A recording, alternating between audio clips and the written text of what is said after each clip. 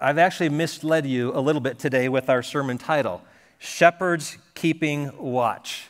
It's really not about the shepherds that were at the manger, but it's the shepherds of a local church, a group of people called the elders. We're wrapping up this series we've been on through 1 Peter. This is message number 11. So we've been in it almost 3 months. And Peter wrote this letter to a group of believers who had come into the family of God, not from Jewish backgrounds, and yet they were under severe persecution and trials. And so I figured this is a great analogy for us as we're going through the trials of 2020 to learn some of the lessons that they've learned. And Peter reminded them that they're exiles on this earth, that you're traveling through, that your ultimate home is in another place. He told them how to live their lives, that as part of the family of God, they're to live and let their witness show, not just with their words, but even more so by their actions, so that it removes any argument people may have against your faith and against your God. He says that one of the main ways that demonstrates in a Christian's life is how you submit to authority. See, many people rebel and speak ill and challenge authority figures in their life, from their parents to their bosses, to their governors, to their kings and presidents. And the Bible says that we're to be different. We're to be subject and to honor those that God will hold accountable for their leadership over us. We've learned that as believers, we're to invest our energies into praying, loving, and serving. But today's going to be a different kind of a message because it really focuses on a special group of people within the church family called the elders. Most of you will never be an elder. Many of you probably wonder, what in the world is an elder? And many people who come to this church will ask, what kind of church are you? Who actually governs this church? Well, you're going to learn today a lot about a group of people in our church called the elders. And that's what Peter focuses on. But it's not just a message about elders and for elders. It's a message for us to know how to support our elders, how to pray for our elders, how to empathize with what our elders do for this church. And I believe that by the time you leave here, you're gonna appreciate God's unique design in putting elders over the local church. So 1 Peter chapter 5, we're going to start with verse 1, just read the first 5 verses. Peter says, "So I exhort the elders among you as a fellow elder and a witness of the sufferings of Christ, as well as a partaker in the glory that is going to be revealed. Shepherd the flock of God that is among you, exercising oversight, not under compulsion, but willingly, as God would have you, not for shameful gain, but eagerly, not domineering over those in your charge, but being examples to the flock. And when the chief shepherd appears, you'll receive the unfading crown of glory. Likewise, you who are younger, be subject to your elders. Clothe yourselves, all of you, with humility toward one another, for God opposes the proud, but gives grace to the humble." So what can we learn about elders? What do we need to know from this passage? Well, 3 main truths jump out from this passage. Number 1, elders provide oversight for the church. Now, Paul was another apostle like Peter, but Paul had a special message to preach to the Gentiles, people that didn't grow up knowing about God, and to lead them to faith in Christ. And he went all over that area, the Asia Minor and around Israel and the surrounding areas, preaching to those that didn't know Christ. And as groups of believers formed, they created churches.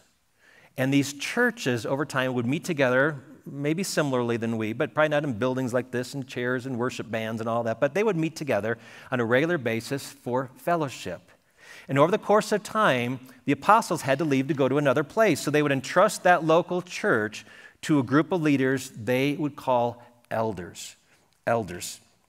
This was Paul's practice. He even tells Timothy and Titus that they should do this. Now, an example of Paul in the book of Acts, this was his normal practice, chapter 14, verse 23. It says, "And when they had appointed elders for them in every church, with prayer and fasting, they committed them to the Lord in whom they had believed." So that was standard practice. Let's get a church going. Let's put elders in place. Let's move on to the next location. Now, this was so important that they devoted time to prayer and fasting. When something's real serious, when there's something you really feel burdened about, where you really want God's involvement in, you fast and you pray. And this was something that was very important, prayer and fasting. Because a bad appointment, a bad gentleman to become an elder could be disastrous for a church. It could ruin a church. So you had to be very cautious about who was placed.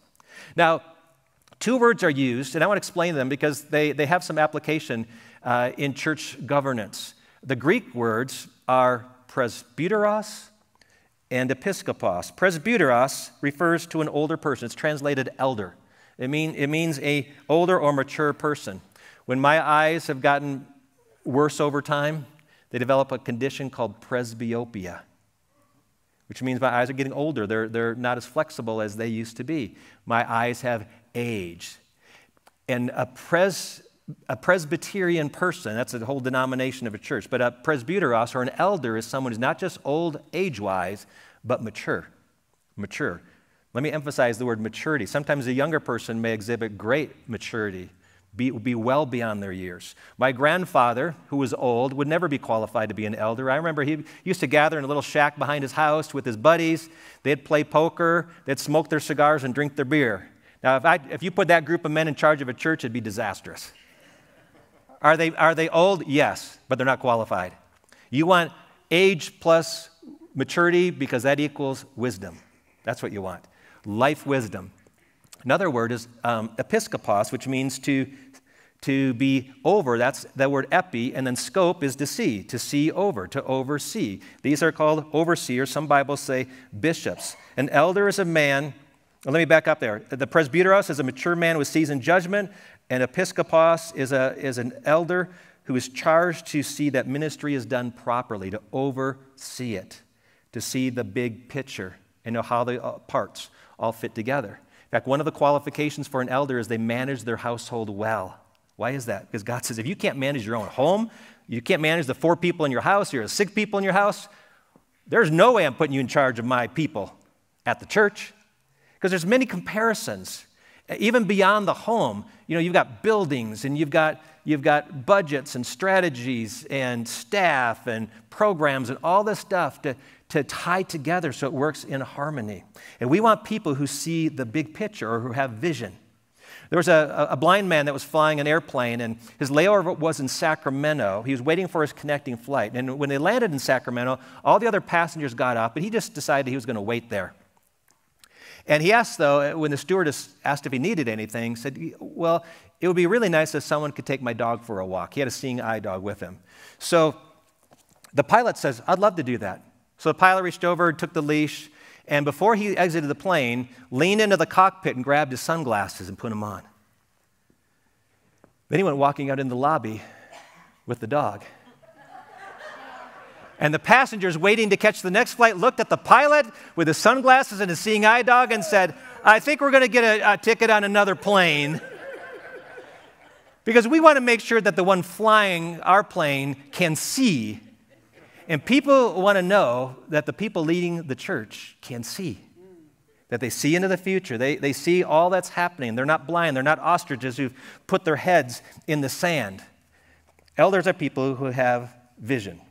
Now notice just a few little things in here. He says, these are over you, they're overseeing you, but they're among you. Meaning they're from you, they're from your midst. You don't import them. You don't look out there to get elders to come to your church. And elders don't occupy an office miles away. They're right here among you. Notice also that it's plural, men, not a man, it's men. It takes more than one elder. Now, it could be 2, could be 7, some have had many as 15 to 20 elders in the church. But it's a plurality because it can't be a one-man show. You don't want to put a person in a position of abusing that, and the plurality of the teamwork of eldership helps to give balance to it. Also, when Peter describes these roles of a mature person and overseer, he uses the word man. Now, I know some churches have women elders. We don't in our church, and there's a reason for that. We believe, much like the family, that God has given men a responsibility to oversee things. Doesn't mean they're wiser than the women. In fact, many women are wiser than the men. Doesn't mean they're more talented or gifted than the women, because many women are more gifted than their husbands. It's not a matter of ability. It's a matter of responsibility. And God says, you men, step up. Be leaders in your home. Be leaders in your church.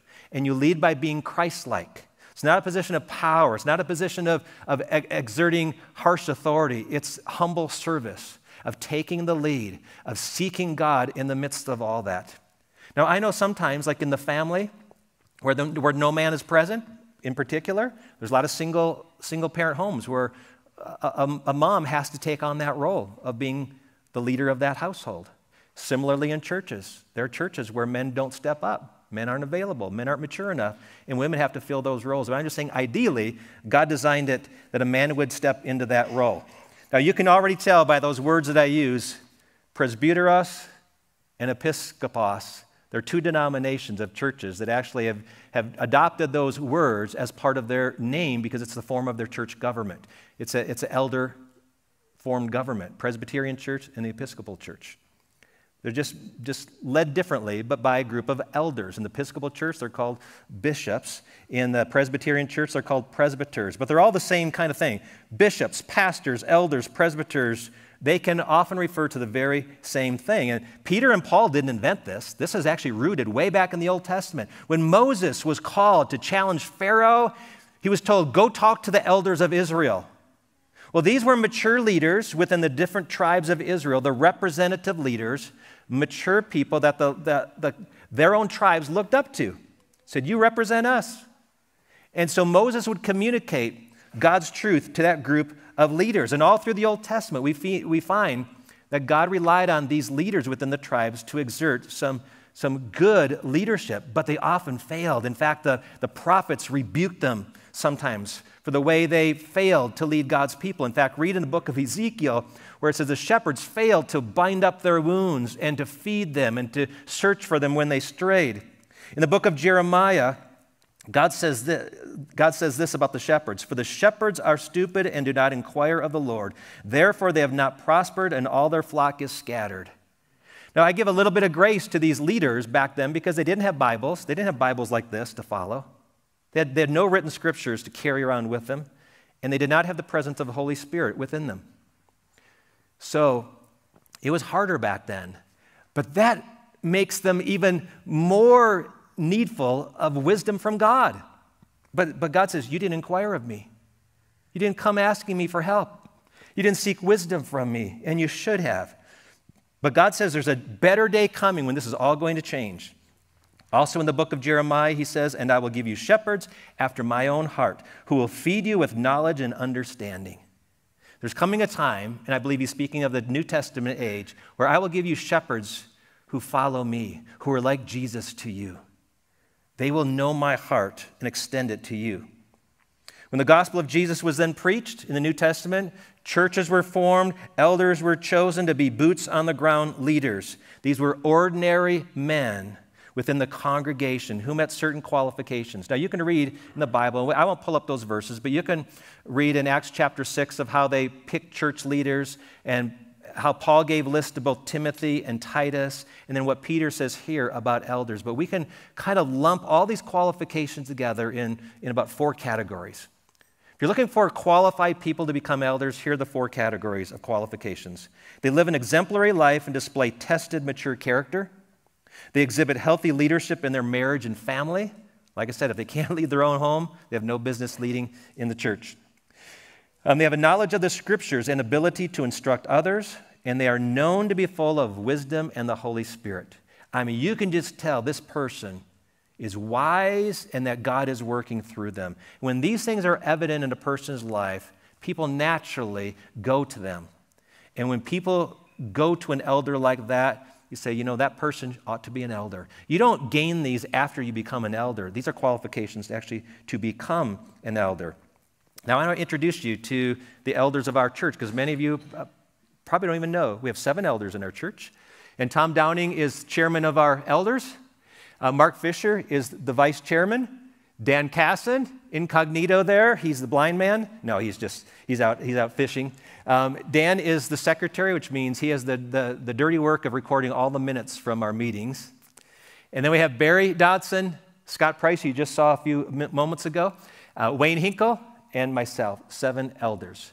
Now, you might ask, well, how come you're an elder? You know, some churches have elders, and then they have the senior pastor over here, and they're always kind of at odds with each other. There's like a power struggle. And the elders are always trying to keep their senior pastor in line. The senior pastor's bad-mouthing the elders because he doesn't like them, but he has to work with them anyway. And we don't have that kind of relationship here. We're a team. We work together. Ever since I've been here at this church, the elders have always sought to have a good relationship with their senior pastor and work together as a team. Now, I would tell you this, that the elders exhibit oversight of my ministry. I'm their one employee they manage. and they hold me accountable for the staff and what we do as a staff.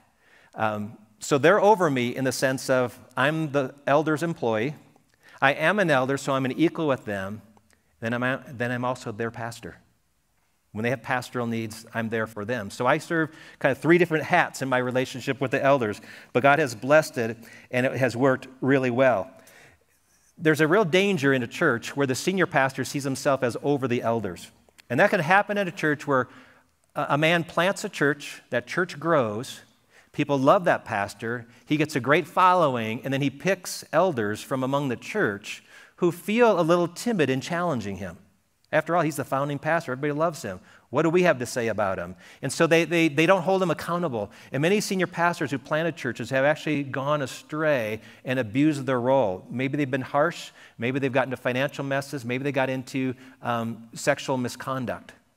But nobody held them accountable. It's not a healthy place. I would just tell you that our elders are over me as their job of oversight and make sure that we stay on track. And I would also say this, nothing happens in this church that's major without their knowledge or approval.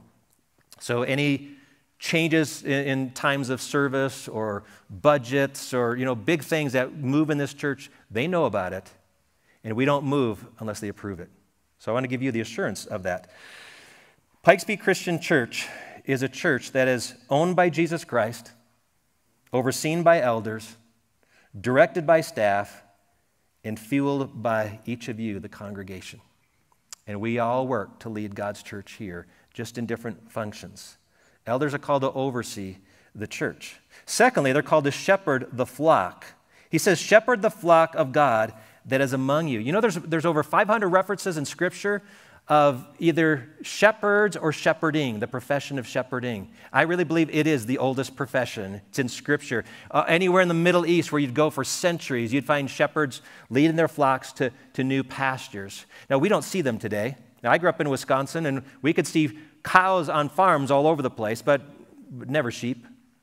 And you probably don't drive around the area and say, hey, there's a shepherd out there leading his sheep. It's just not our culture. It's changed. See, back then, shepherding was a major profession because sheep provided milk for cheese, they provided wool for clothing, they provided sometimes meat, though it'd have to be a special occasion to sacrifice a lamb because it couldn't produce the other things that you needed. And if you were Jewish, of course, you needed lambs for your sacrifices.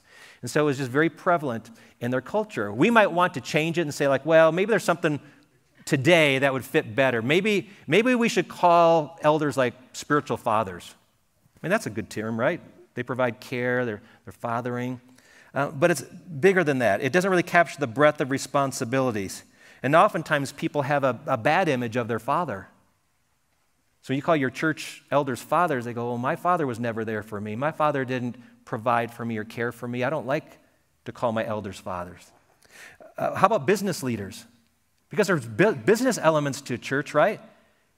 You got buildings and budgets and strategic thinking and all that kind of stuff that goes at businesses. And we can learn a lot from business, but I don't know anybody who says, I want my church to be run like a business.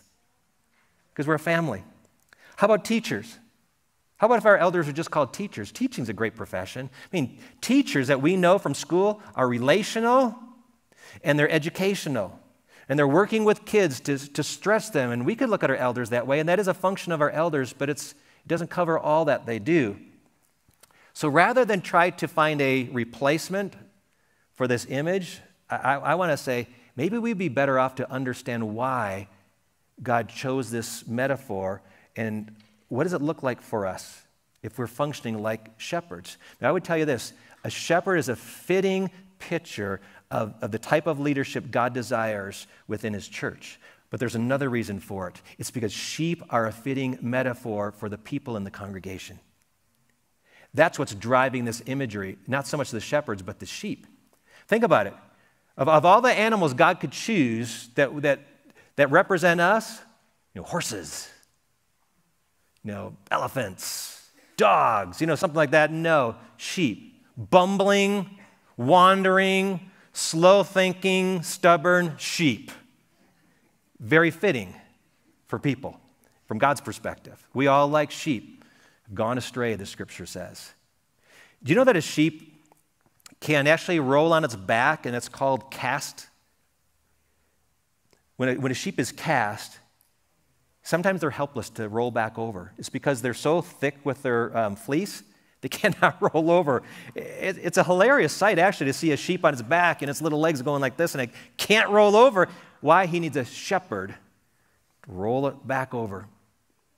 You know, shepherds wander off and get stuck in the crevices, and a shepherd has to come over with his staff and pull them out. You don't hear of horse herders, right? How about cow herders? You go out in the farm and see the cow herder out? No. But you won't find sheep without a shepherd. They depend on the shepherd. They need to be led. And so do people. To be honest, I would say if we really think about it, we want to be led because we don't know enough. Don't you want a government with good leaders? You and I don't know enough to fill those positions, but we want a governor and a mayor and a president and all those that fill those positions to be good, godly people. We need leadership. If you're part of a business, don't you want the board and the president and the CEOs and all those officers to be really good at what they do in leadership? Yes. If you're part of a sports team, don't you want the management of the team to be strong? Absolutely. If you're in a family, don't you want your parents to know what they're doing? Absolutely. We want leadership. We want good leaders within our lives. Now, we have a lot of animals in my neighborhood. We've had raccoons, deer, antelope, prairie dogs by the gangbusters. I mean, we've got all kinds of creatures around. None of them depend on a human being to lead them. But sheep, yes, they need help. We face great challenges. I mean, just think of 2020. Haven't we been crying out for leadership? Haven't we been crying, please help us navigate through this because we don't know what to do.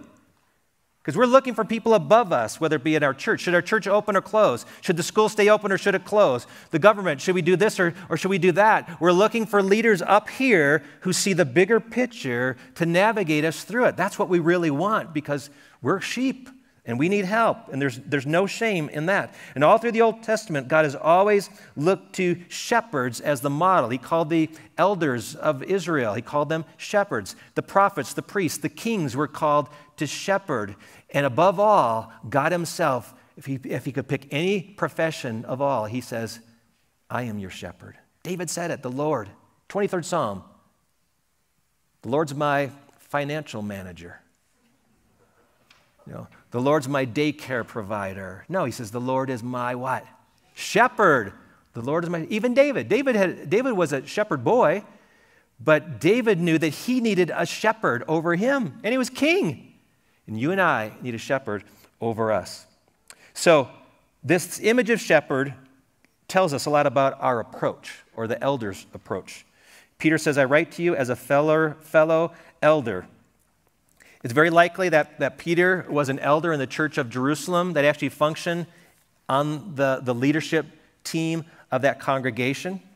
And we know that after Jesus rose from the dead, remember that Peter denied Jesus 3 times? And after the crucifixion, Peter went out fishing with his buddies, but then Jesus rose from the dead, shows up on the shore of the Sea of Tiberias, and then Peter encounters Jesus one more time. And they have this great interaction on the beach. And while they're there on the shore, Jesus tells him some things. And among what Jesus says to him, he says this to Peter. When they'd finished breakfast, Jesus said to Simon and Peter, Simon, son of John, do you love me more than these? And he said to him, oh, yes, Lord, you know that I love you. He said to him, feed my lambs. He said to him a second time, Simon, son of John, do you love me? He said to him, yes, Lord, I know that I love you. He said to him, tend my sheep. Feed my sheep, tend my sheep. Peter, if you love me, take care of my kids. Take care of my family. That's how you're going to show your love to me. And those really explain the 2 functions of an elder and how they shepherd. One is through the feeding, which is more than physical food. It's speaking of spiritual food. You know, the scripture says man does not live by bread alone, but by what? Every word that proceeds from the mouth of God. We need spiritual food. The elders feed the flock through truthful teaching. It's one of the most important functions of an elder, to understand Scripture and to communicate that through various ways of communication. It could be preaching, it could be teaching a class, leading a small group, it could be mentoring one-on-one. It's teaching. That's why one of the requirements to be an elder is they've got to be able to teach. They don't have to have preaching skills, but they have to know the word and know how to communicate it to others. You know, I would say for most of us, this is true for me, but I'm sure it's true for a lot of you. When I came to know the Lord, I got less and less interested in what other people had to say, and I really wanted to know what God had to say. And I'm less interested in hearing what's on the news and what all the talking heads and radio personalities have to say about an issue, as much as I really want to know what does God say about that issue. And when people come to church or come to a Bible class or come to a small group, they're really hungry for that. They don't want to rehash what was on CNN the other night or what was on Fox News or what Sean Hannity had to say. We're really hungry for what does God have to say about this. And our leaders need to know God's word very well. When Paul was at Ephesus, he established a church. He stayed there 3 years, really discipling that body of believers. He grew to know those elders real well. And so later on in his life, when he knew that he probably was going to get executed soon, he was on a ship passing near Ephesus, and he sent word that he wanted to meet with those elders. And he met them on the beach, gave them this very beautiful speech that's recorded in Acts chapter 20. And toward the end of that speech, Paul says this to those elders: "Pay careful attention to yourselves and to all the flock in which the Holy Spirit has made you overseers, to care for the church of God, which he obtained with his own blood. I know that after my departure, fierce wolves will come in among you, not sparing the flock, and from among your own selves will arise men speaking twisted things to draw away disciples after them." What he was referring to is false teachers are going to come up, and they're even going to arise from within your own church. And they're going to sound good, but they're going to be a little off base and lead people astray. And that's why it's so critical that we know the basics of Scripture. What do we believe? And have our ears tuned to things that are false to say, hey, that doesn't sound right. I don't think that's what the Bible says. And that's why we have, beliefs for our church or sometimes position papers on certain issues, because there are people out there who will take some Bible verses. Every cult knows how to take Bible verses and use to their advantage. And they'll lead people astray into their beliefs because we don't know the Word well. Get to know the Word. In fact, I would say if you ever go to another church or go visit another church, make sure they have a high view of Scripture and teach God's Word, because it'll protect us from that. Truthful teaching, feed the flock. Secondly, he says tend the flock. So I describe that as tender tending, to be gentle. We don't drive our sheep like cattle. If you're a rancher, you're trying to get the cattle to move to a new pasture, you get on your horse and you might crack a whip, but you drive those cattle to the next place and, they get spooked and they run. You don't drive sheep from the back. You lead them from the front. You lead them by example. You want them to follow you. And you provide tender care for them. It says in Isaiah chapter 40, this is how God shepherds us. He will tend his flock like a shepherd. He will gather the lambs in his arms. He will carry them in his bosom and gently lead those that are with young. He will carry them where? In his bosom, in his heart. They're not just a name on a list.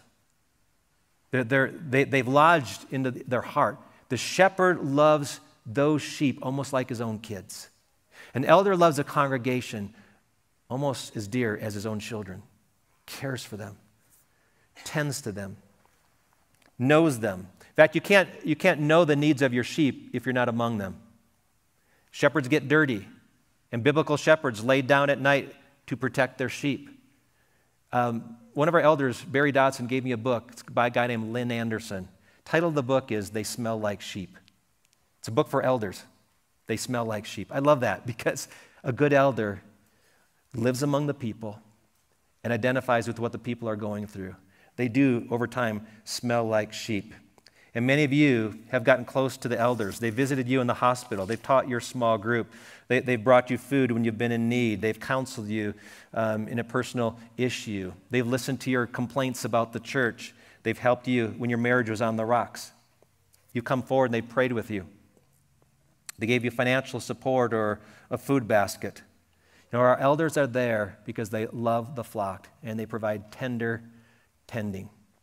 Now, as you saw before, there's 7 elders. And I would say that our church family consists of over 2,000 people. Can 7 shepherds take care of 7 or 2,000 people? No.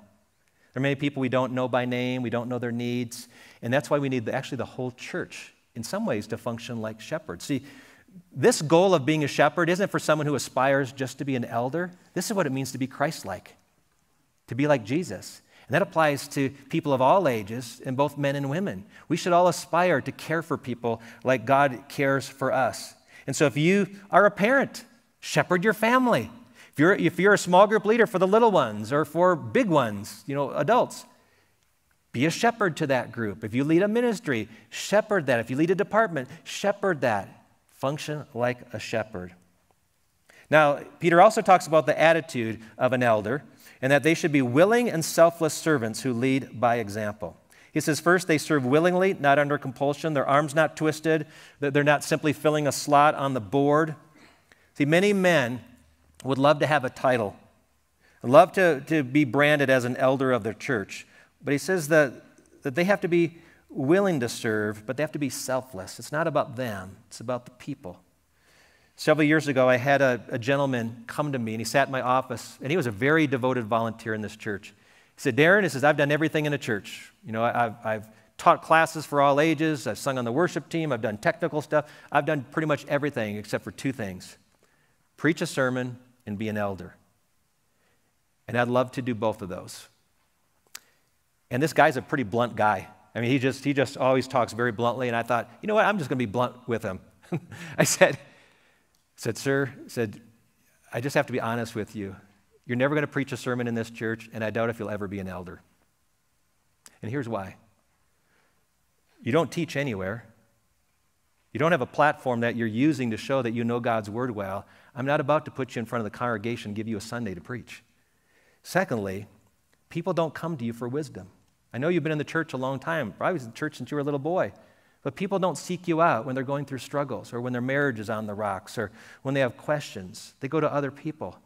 Until people perceive you as an elder, you'll never be an elder of this church. I'm not saying that to be mean. I'm just saying that's the reality. An elder needs to be willing, but they need to be more than willing. They need to be selfless. Peter says they need to do it eagerly, not for shameful gain. There's no perks for being an elder. You don't get lifetime of free coffee at the coffee bar or a special parking space. You don't get front row seats in the church. Really, you don't get anything special other than you get to carry the burdens of the congregation. He says, don't be domineering over those you lead, but set an example. Elders lead by knowing the way, going the way, and showing the way. And when they do that well, the sheep want to follow. They want to follow leaders like that. So shepherding is both about our approach and our attitude as elders. And then the third thing Peter says in this passage is that they report to the head shepherd, which we all know is Jesus Christ. It's comforting to know that our elders are responsible to someone even above them. See, we are an independent congregation, meaning we don't have an outside board. We don't have a denominational headquarters that render decisions for this church. Everything is decided by our board. So our group of elders come together, but they know, which is why we spend the first half hour of our meetings in prayer because we need God's help to guide us. We are responsible to Him. One day we'll be accountable to Him. Peter mentioned this a couple chapters before when he said in chapter 2, "For you were straying like sheep, but have now returned to the shepherd and overseer of your souls." Jesus truly is our chief shepherd. Elders are under shepherds, accountable to Him. And if we do it well, one day, he says, you'll receive the crown of glory. This crown was typically a laurel wreath stitched out of plants and flowers and placed upon the winner of the games, Olympic Games. And so when you competed well, instead of getting a gold medal, you'd get the laurel wreath. But here's what Peter says. When you finish this race, when you've served well as an elder, you're not going to get a trophy, and you're not going to get a laurel wreath. You're going to get a crown, get this, that never fades. Never. For the rest of eternity, that crown will never fade. That's your reward for humbly serving the Lord and his church. And then the very last thing that Peter says about elders is not to elders, but the rest of us. He says, those who are younger should be subject to them, which means we should honor them, we should support them. And I have to admit, this takes humility, because sometimes younger people can say, oh, I know more about the Bible than those guys. I'm smarter than them. I've been studying church books, and I've watched other churches, and I know how to lead better than they do. What you're lacking is humility and experience. You have knowledge, that's good, but humility and experience. See, Scripture tells us to humbly follow the leadership of God's servants, your elders. And the blessing that comes is he gives grace, not to the proud, but to the humble. You know, this has been a hard year, tough year. There are some churches that, in fact, I was just talking to a guy the other day. Today, they're announcing to their congregation they're letting 7 staff members go because their offerings have been down and they can't afford to keep their whole staff. So it's heartbreaking, but they don't see any other option. You know, churches have had tough decisions this year of what to do and what not to do, how to navigate through a place we've never been through before. Even for me, having gone to seminary, seminary didn't prepare you for pandemics. Nobody ever thought we'd shut churches down or go to online services like this. And yet our elders have faithfully just kept their feet to the fire to guide us through. And we've changed some staff positions. We've created our budgets. In fact, you probably don't even know this.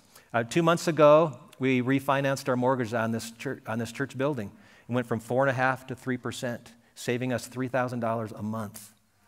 I mean, just decisions like that. How to manage what God has given us, how to be better stewards of what God has provided. Elders work on vision and strategies, and we're in the process of 2021 really looking at what does God have for the next 10 years for us as a church. Leadership exposes yourself to criticism, and not everyone likes the decision that leaders make, but leaders have taken that burden and says, but we will make a decision. Right or wrong, we have to lead. We can't be shy. We can't be fearful about making a decision on this issue. Even for us being open, I have some friends who are pastors who said, we're just going to close our church for December. And we decided as a board, but we don't feel that's right to do. We're going to stay open for those who want to be here, and we're here for you. But years ago, there was a lady in a small group, and we were sharing a project that the elders had supported, a move the church was wanting to make, and she made this comment just kind of casually, and she was a volunteer leader in the church. She said, I bet those elders just sit around thinking up ideas of how to frustrate the congregation. Now, I'll tell you, I don't lose my cool very often. But I said, there was something boiling up in me at that moment. I said, you can pick on my preaching. You can dislike things I do, but don't you dare attack these elders. You have no clue what they do. They are volunteers who give willingly of their time to carry the burdens of this church, to carry them before the Lord in prayer, seeking to do what's best.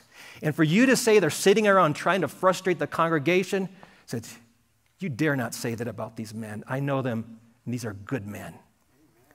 And they are. They're good men. They're not perfect, but they're good. And my wife and I, if we look over the 25 years we've been at this church, greatest blessing of being at this church, and we love all of you, but I would say the greatest blessing has been our board, our elders. They've been there to challenge me, to correct me, to encourage me, and to support me. And I'm so grateful that God has put them in my life. And my prayer for you is that you would appreciate them in the same way. So here's what I want to do. I want to put the pictures of our elders back up here. I'm going to ask you if you would stand. And if you're watching online, Pikes Peak Christian Church is your church, I'm going to ask you to stand too. Because this is a significant thing we're going to do right now. We're going to pray for our elders. We're going to pray for their families. We're going to pray that God blesses them for their humble service, their willing service, their tender care for this flock that God has put under their care. So would you pray with me? Father, we thank you for your marvelous plan. Lord, nobody but you could have thought that a shepherd was a fitting image for the leadership of your people. And Lord, I thank you that over the years you brought many men into this role of elders. Some have already passed on. They're wearing their crown of glory already. But many are here serving. And Father, as we talked just the other night, we've got 3 elders already, actually 4 elders, I think, in their 70s. We're getting older.